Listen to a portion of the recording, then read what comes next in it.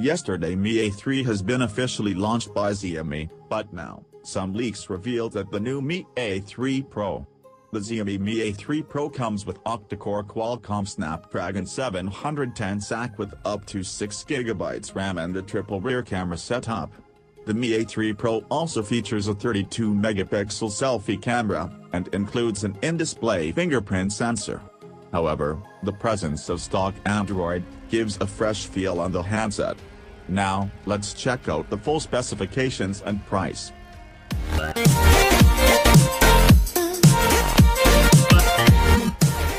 Mi A3 Pro specifications.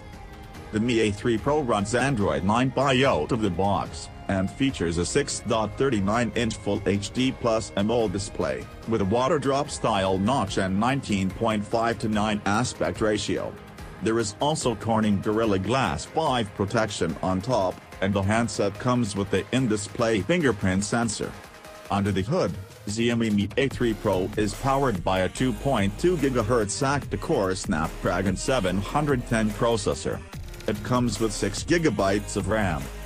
For photos and videos, the Mi A3 Pro has a triple rear camera setup that has a 48-megapixel primary sensor with an f1.79 lens, 8-megapixel secondary sensor with the 118-degree wide-angle lens, and a 2-megapixel tertiary sensor for depth sensing. The smartphone also has the 32-megapixel selfie camera at the front, with an f2.0 aperture. Xiaomi has provided 64GB and 128GB storage options on the Mi A3 Pro, that both are expandable via microSD card.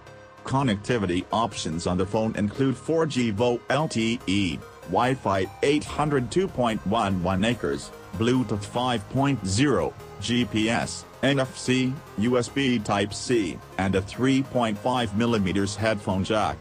Besides, the phone packs a 4030 mAh battery. The Xiaomi Mi A3 Pro supports proprietary fast charging. Mi A3 Pro price. The Mi A3 Pro expected price in India, roughly 19,999 rupees for the 6GB RAM plus 64GB storage variant, while its 6GB RAM plus 128GB storage option is expected to 20,999 rupees. The phone comes in not just blue, more than white, and kind of gray color options. There is no word on the phone's pricing or availability right now. So, what do you think about this price and specifications? Are excited or not? Please mention the comment section. Thanks for watching.